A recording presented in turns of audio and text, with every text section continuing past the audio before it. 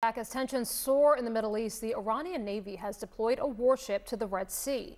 This movement comes just a few days after the U.S. military sank 3 boats belonging to the Houthis. The Houthis are an Iranian-backed group from Yemen who've been targeting commercial vessels in the Red Sea. Let's bring in CNN's Natasha Bertrand, who is following all of this for us from the Pentagon. So, Natasha, how is the Pentagon responding to this? Well, Rahel, a defense official tells us that they are monitoring the situation closely, of course, because it comes amid all of the rising tensions in the Red Sea with the Houthis, which are an Iran-backed group. Iran does provide support and intelligence to the Houthis, according to the White House.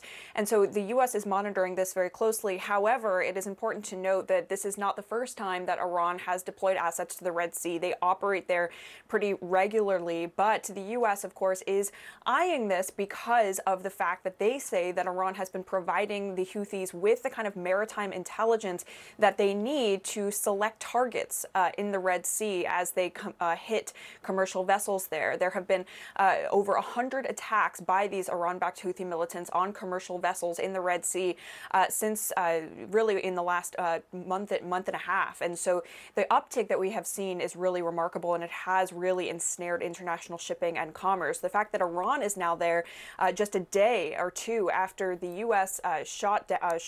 fired on small boats that contained Houthi militants, sinking them and killing all of those Houthi militants on board, could be seen as a sign that Iran is trying to present a show of force to the Americans, of course, who are operating in the area. Because if you'll recall, the U.S. also set up a multinational maritime task force to bolster security in the Red Sea to try to prevent the Houthis from launching these attacks and to escort vessels that are transiting the area so that they feel safe going up and through the Suez Canal, so that international shipping can kind of get back on track here. So this is not right now being seen by the Pentagon as a direct threat to the U.S. or any of its allies. Instead, they are watching it very closely. They do not necessarily think that Iran is going to conduct any kind of provocations here, but both sides obviously trying to send a message to the other there that they are in the region. They can respond if and when they deem it is necessary. Rahel.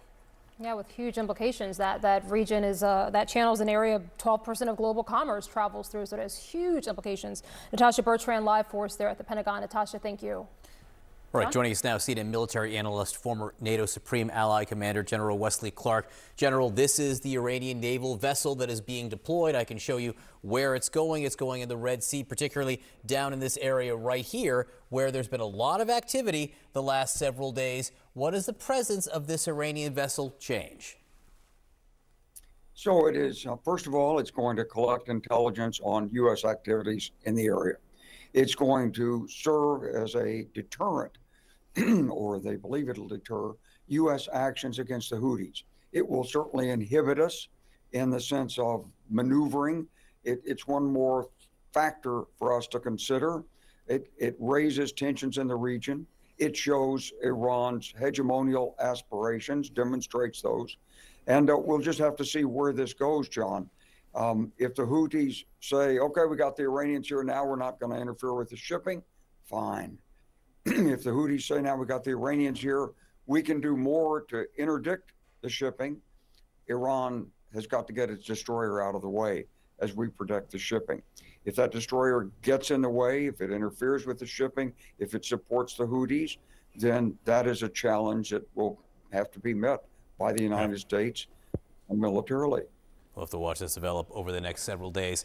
Let's talk about what's happening in Ukraine, because Russia has continued its air assault on this nation, including the capital of Kyiv, where we have seen destruction inside the capital city. Now, it's believed that these attacks carried out with a number of different types of weapons, but one thing that the Russians are using are these airborne hypersonic missiles, which can deliver quite a blow, certainly to civilian areas here. Talk to us about what these weapons and the fact that Russia is using them. Well, first of all, these weapons can be shot down by Patriot missiles, but the Russians are using them in combination with other devices, with ballistic missiles, with the Iranian-supplied drones and other things, and they're coming at such a way from such directions as to basically overwhelm the Ukrainians' defense management system. If you could get the Patriots in the right position, if you could cue them at the right time, they could stop these missiles. But there aren't enough Patriots to handle all of the requirements there. So this is an ongoing struggle. It's going to cause a lot of pain and grief in Ukraine, and the United States and the West have got to provide the assets, more assets, to enable Ukraine to handle this. And that's very difficult because we're not producing and we don't have any excess Patriot batteries right now. As long as we're talking about air power, we've learned now that since this latest round of air attacks from Russia began, the Poles have said in Poland, they've said that some of the missiles have flown over Polish airspace, and now Poland says it's going to deploy some of its warplanes over its country in its own defense. Is this posturing, General? What's going on here?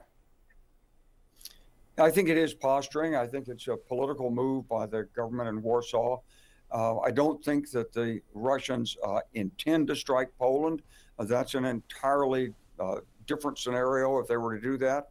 But on the other hand, Poland is showing its concern, and it's showing its concern not only to its domestic population, but to the other members of NATO, and particularly to Germany, France, and the United States. It's part of Europe asking the United States to lead, do more, get reinforcement equipment to Ukraine, help Ukraine fight Russia in Ukraine.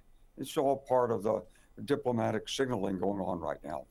General Wesley Clark, as always, we appreciate your time. Thank you so much for being with us today. Happy New Year.